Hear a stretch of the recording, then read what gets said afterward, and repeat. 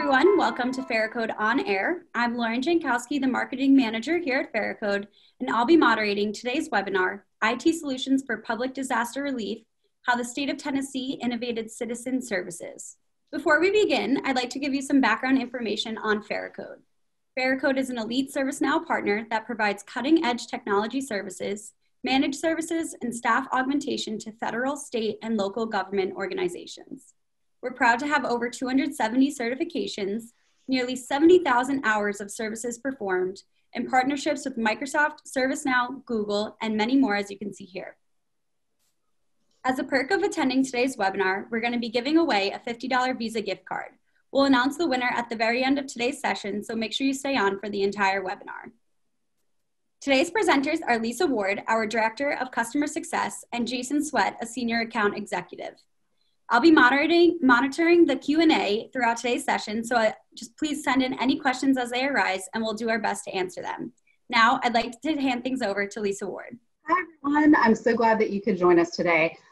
First, we're going to take you through the problem that the State of Tennessee Department of Human Services was trying to solve. Then we'll get to the emergency situations that made solving them even more important than ever. We'll talk about the agility of the ServiceNow platform and how it enabled us to deliver a quick and timely response. We'll tell you about the guiding metaphors of this project, give you some details about the data model and the Paris release, and finally, we'll sum up by telling you how this all came together to produce a successful outcome for the Tennessee Department of Human Services. So it all began last February. We won TDHS's bid for IT modernization. So they particularly needed some assistance in two places, SNAP and TANF. So if you guys are familiar with those, it's temporary assistance for needy families, and supplemental nutrition assistance, basically financial aid. So their current state was pretty time intensive. It was manual. And I think that they had a great, view into the idea of needing to make this better, make it more efficient. And the state as a whole is just leaning into modernization. So they're trying to bring the convenience of experiences into government that I think we're all used to. Think about shopping on Amazon and how easy that is. I mean, this is day 2 of Prime Day. This is what we've come to expect. It's a really good thing that the state of Tennessee was leaning into that convenience and modernization mindset then, because it came in handy when tragedy struck. And it's a tragedy that literally hit home for Jason as a Nashville resident. Yeah, so I actually lived about 3 blocks away from where the tornado passed through downtown Nashville. So back on March 3rd, the tornado cut itself across the state, west to east, killed 25 people, injured hundreds. There were 70,000 people without power. I didn't have power for 5 days. So my new home office became a Holiday Inn in Brentwood. It's an experience I'll never forget, but I'm one of the lucky people, right? I don't have to worry about things like where I'm gonna get my food stamps or anything like that, or I don't need financial assistance from the state. So we were very fortuitous though, because the state was already modernizing via CSM. So, situations like this, an office was completely flattened. So what had happened in the past is people would go to this office and they would stand in line and they would apply for benefits. They would meet with their caseworkers, and that wasn't even there. So these poor folks had to deal with things like no power, their food in their fridge going bad. They may not even have a roof over their head anymore. And then there's this other disaster that hit that you guys may have heard of. Right, as if the tornado weren't enough, we then had COVID come on the scene. As an Alabama native, I know all about tornadoes, especially, the part where after it's over, you hug your family tight and you get together with your neighbors and you all get to work cleaning things up. But with COVID, we had to figure out how to come together in the exact opposite way by keeping our distance as much as we could. Even though we stayed apart, though, we still had to figure out how to meet our basic needs and keep things running. So it's so fortunate that the state of Tennessee had already been planning to modernize their processes when these 2 major disasters came along and radically altered the way they do business. So enter in ServiceNow agility. There are clearly a lot of challenges to this situation, but the agility of the ServiceNow platform is really built to respond to them. So, one of the big key components here is you can collapse the implementation cycles from months to weeks. That's huge, right? You can plan for things, but in this case, you can't really plan for the tornado, and you certainly can't plan for COVID. And it was capable to respond to that. Once deployed, features changes can be added quickly. So again, going back to that agility, being able to quickly adapt to the situation in front of you. And the data models, entities, and personas, they maximize how the agency would interact with people. And I think that that's really one of the big keys here is, being able to find that Amazon-like, that immediate single service expectation that we all have. So Pharicode was able to use the platform's agility to produce some truly astounding results for the state of Tennessee. Whereas before, their manual processes meant that they could process about 5 applications for benefits a day, they got that down to 5 an hour. That's about a 700% increase in productivity. Inquiry resolution times dropped by about 70% in total response times. And what's even more astounding is that we were able to get this initial CSM capability deployed in about 6 weeks. Yeah, I think those are some pretty great results. One of the ways we were able to achieve them was to keep these 2 main metaphors in mind that were important to TDHS. So the first is no wrong door. So the idea with this is when you enter in the system, the customer-facing motto is essentially that they wanted to make sure that citizens could always get to the right place for benefits no matter where they began. Second metaphor is a single pane of glass. So single view into the entire portfolio of services. And really that's the performance they wanted for their agency. And I think that being able to really attack both sides of this in a way where the data makes sense and it's presented in an efficient manner makes a big difference. And I think that that's directly correlated to the increases in productivity and the ability for TDHS to work with their citizens. So we have a special guest with us today, Justin Roberts, who is our architect at the State of Tennessee deployment. So I'll go ahead and hand it over to him. Hey everyone, how y'all doing? This is mainly around how the ServiceNow data model enables us to better enhance not only the user experience, but the caseworker experience or the employee experience at DHS. Initially, we were leveraging CSM capabilities from New York and Orlando and recently moved to Paris. So we can now leverage the specific things in Paris that they've come out with to really enhance the experiences across the board.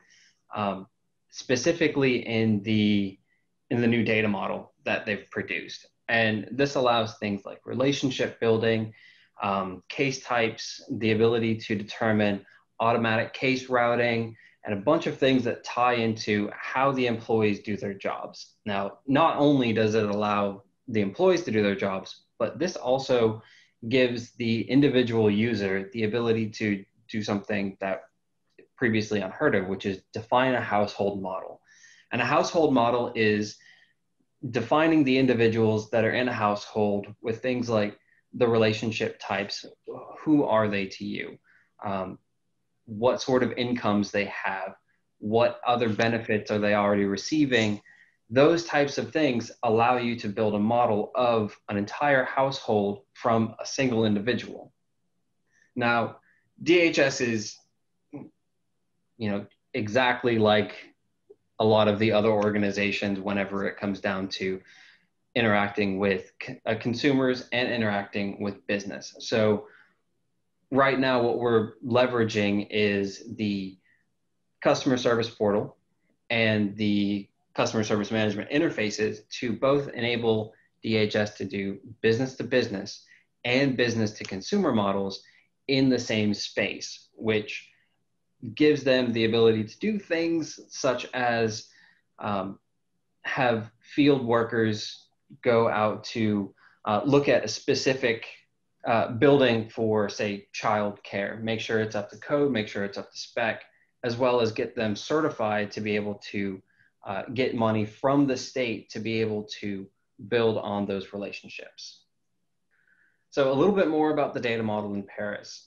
The extensibility is one of the main things that it allows us to do. Utilizing case type plugins is another one, and relationships is another big one. So getting into these a little bit more, CSM has always been about reaching out to a customer base. Now we can do a lot more with reaching out to customer bases whenever we have these data-driven entities. So if a user comes into the system and they're trying to do this specific thing, we can now enable them to get to where they need to be and have all of the data in the back end tied together to give the caseworkers a more seamless experience to be able to process those applications quicker.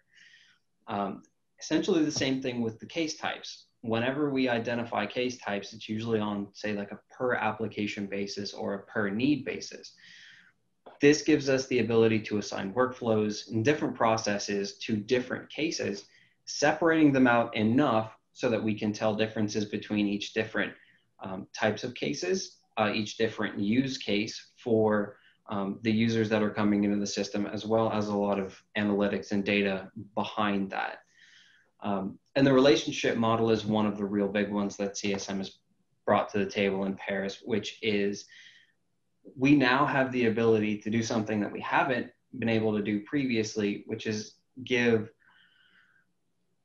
say, a nurse in an old age facility the ability to monitor and manage benefits for multiple different households or individuals that would have to go into an office or would have to have some sort of disability assistance to be able to process, to be able to get through these applications to get whatever they needed from this. Hey, thanks, Justin. That's a great overview of CSM, the new Paris release. At the end of this webinar, there'll absolutely be a question and answer period. Feel free to ask questions.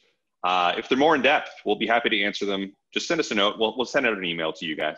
So before we get there, we want to wrap up by taking you through the successes we've had on both the business side and the citizen side of the project. So even in normal times, the Department of Human Services they have their hands full. They've got 133 field offices in 95 counties. They oversee 18 programs and services. They have 4,400 employees and a customer base of more than 2 million Tennessee citizens. When you consider that before this implementation, some citizens had to physically come into an office, fill out these forms by hand, employees had to manually process them, the business benefits are clear. Automating these processes and setting up efficient workflows would have been an amazing thing before these disasters happened. But when we throw in a tornado and a pandemic, they become an outright miracle. And these processes weren't just more efficient, they also saved the state money. Moving to paperless notifications has saved Tennessee about $500,000 a month in paper and postage alone. This implementation also meant that state employees could quickly adjust to a changing work environment without disrupting their workflow. They didn't miss a beat. They started working from home to serve citizens, which would have been impossible without ServiceNow. And finally, this modernization radically improved their audit processes. Their previous processes were slow and, of course, manual, and the checks and balances in place around them weren't especially robust. It could take a week or more just to do a single fraud check. Now the reports can be pulled easily so that audits can happen at the speed of business, and their data is much, much safer. So of course these business successes are really exciting, but I think where Jason and I both really connect to this story is on the citizen side of things, which he's going to take you through. We've both worked the kind of jobs when we were younger where missing work could mean going without something that we needed or even getting fired. Yeah, and I think that that's something that really matters here. When something as simple as not having to stand in line can be life-changing, because imagine you're an essential worker. So let's say you got COVID, or you had to rebuild your home after the tornado, or both. You could concentrate on healing your body, rebuilding your life in the safest possible way. And these days, lines are a safety risk. And because of the work that we've done, it's completely avoidable.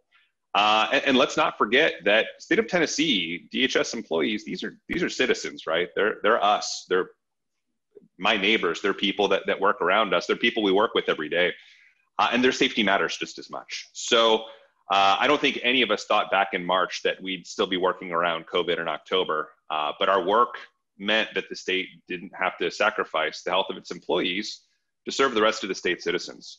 They can reopen in ways that make sense to them. So that 70% reduction in casework, it had a real effect on people. You know, how many people has it helped more than it would have regularly? How many more cases have come up?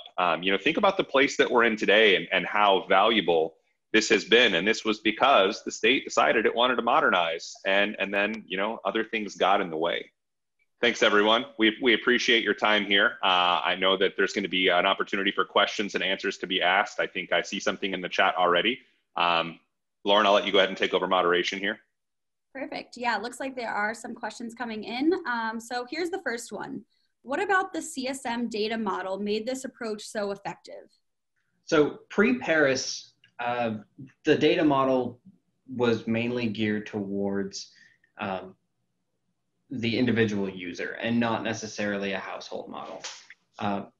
That was in New York, Orlando, and what was before. Now, moving to the new Paris data model, it allows us to more fluently involve other household members within the kind of the day-to-day activity. So whenever we're defining something like a household, an application could need how many people are in the household, what ages they are, what their income levels are, how much money you have in liquid funds versus savings versus 401k versus IRA, all of those different types of things. And with the household data model, and the reason why it's so beneficial to us is we can capture all of that essentially on profile creation and then use that information to automate the process of filling out an application, have it auto-populate the fields, have it auto-populate household members, do the calculations ahead of time to make sure that things work appropriately for the application. And as well as doing some pre-eligibility checks. If you are looking specifically for SNAP and TANF benefits, but you have a child that's under the age of 3 and you actually qualify for some childcare benefit.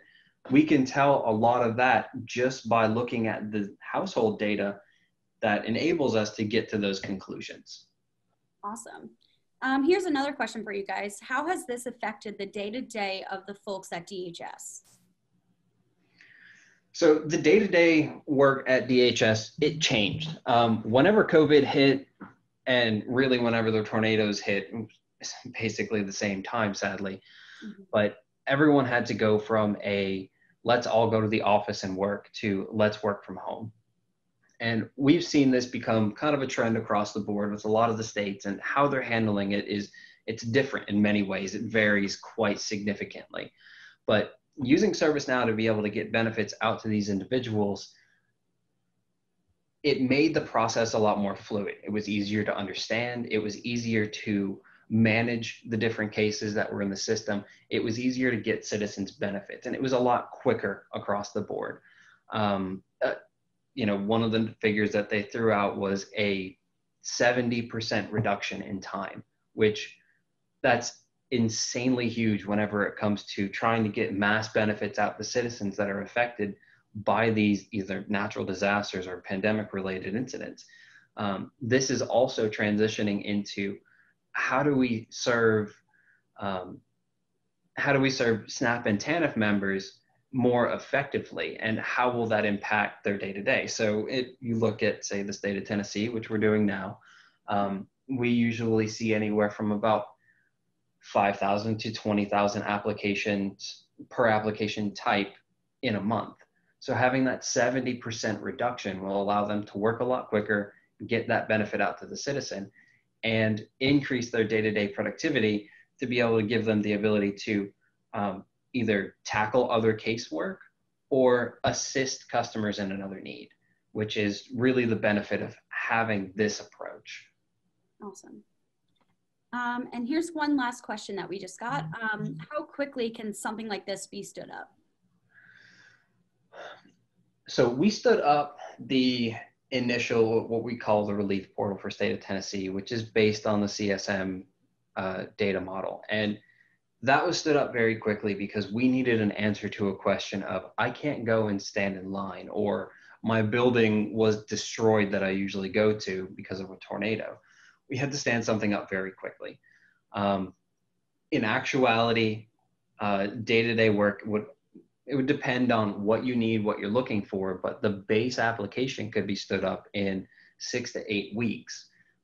We were on a time crunch, and what we needed was very crucial to the citizens at that point. So we worked basically night and day to stand this up in about a 2-week time frame. So it can be done, but there's a lot more legwork in it than you would first expect to get something kind of production ready. Awesome.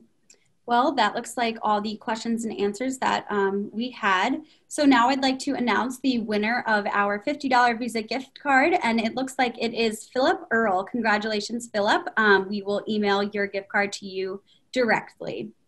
I'd like to thank everyone for joining today's webinar and learning about the success that we had at the state of Tennessee. And if you have any more questions, feel free to reach out to us at info@pharicode.com. And to see more sessions just like this one, visit our website at pharicode.com. Thanks, and enjoy the rest of your day.